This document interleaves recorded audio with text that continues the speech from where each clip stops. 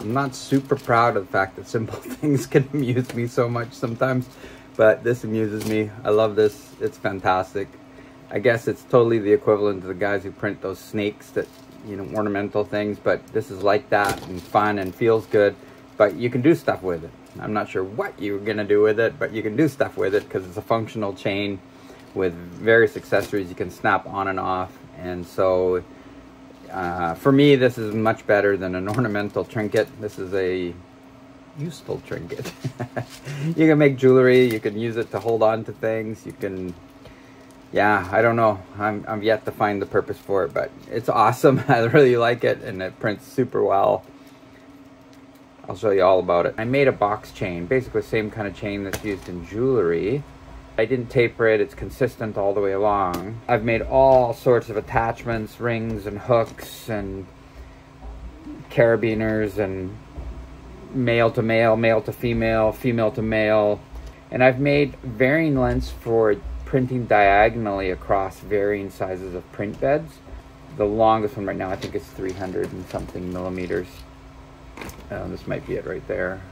It's pretty long. You can connect as many of them as you want, snap them together, and you can keep building this as long as you want. It bends really well in this direction. It bends moderately well in that direction, and combined because of the twisting, it's very, very flexible.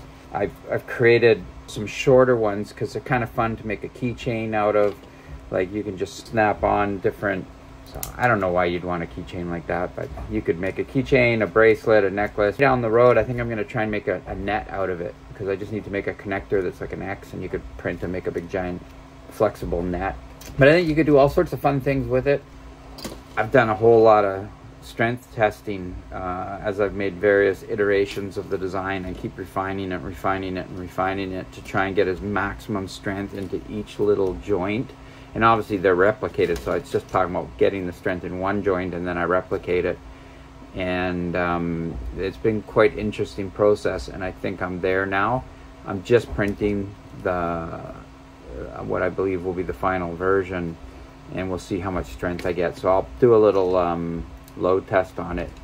Essentially all I'm doing is putting a sample of the chain onto the scale and pulling on it until it breaks. Trying to go as slow as possible, so I'm considering it's more of a static strength. And but it's difficult because it's a digital scale. I have to just kind of watch it and hope I can capture it on a video. So I think I saw around 13 kilograms there. That's typical.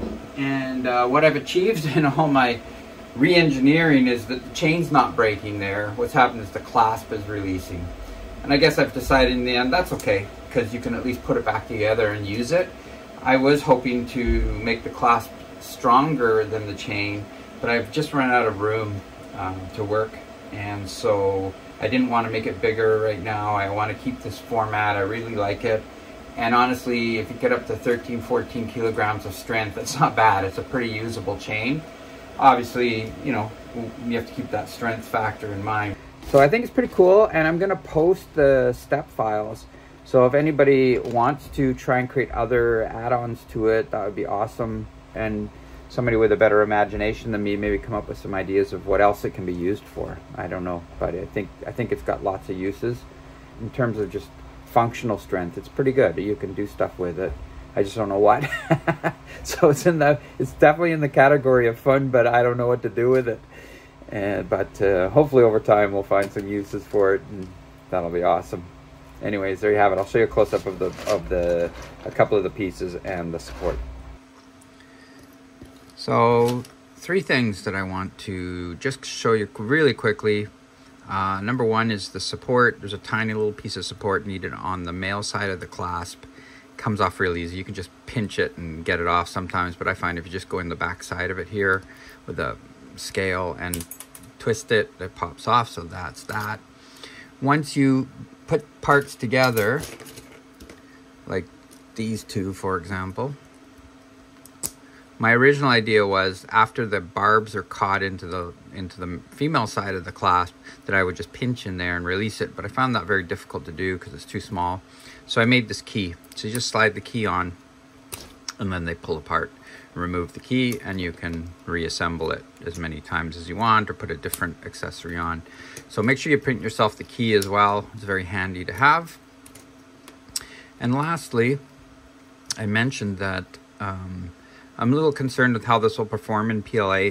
The issue is that when you flex these to go into the female side of the connector, they bend pretty hard, and that's important to flex back out and lock this in place.